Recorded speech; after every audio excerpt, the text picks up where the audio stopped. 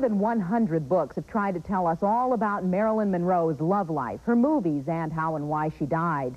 But now a new documentary looks at the Marilyn that America didn't know, revealed through pictures never seen before until now.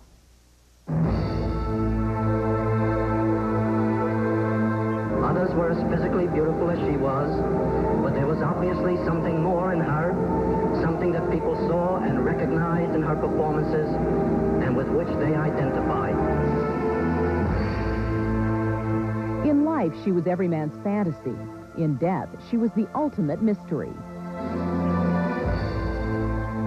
Marilyn Monroe, Life After Death, is a film that claims to be the real story behind the world's most famous sex symbol. What you see is a Monroe outside of this slandered woman, outside of this woman that was an alcoholic, outside of this woman that was a drug addict.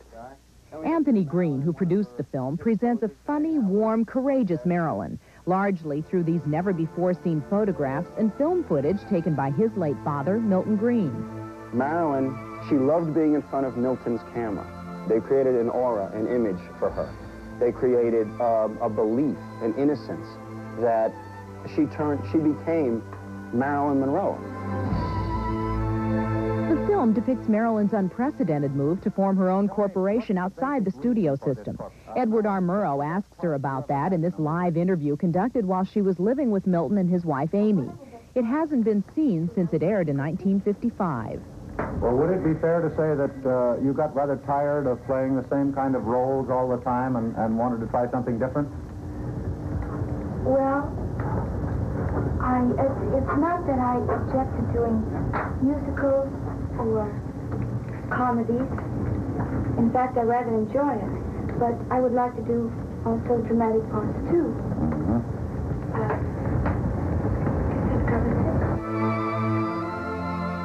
Once outside the studio system, Marilyn made two of her most acclaimed films, Bus Stop and The Prince and the Showgirl.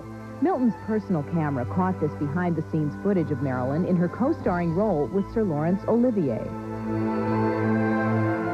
She was your fantasy, and there isn't a man in the world that doesn't appreciate that. As a close friend to the movie star, Amy Green says the saddest part of Marilyn's story is that nothing like it will ever come again.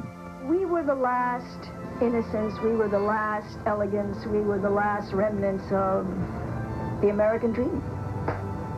You guys wind up with Madonna. Marilyn Monroe, Life After Death, premieres in New York on Monday, Los Angeles on Wednesday, and in the rest of the country,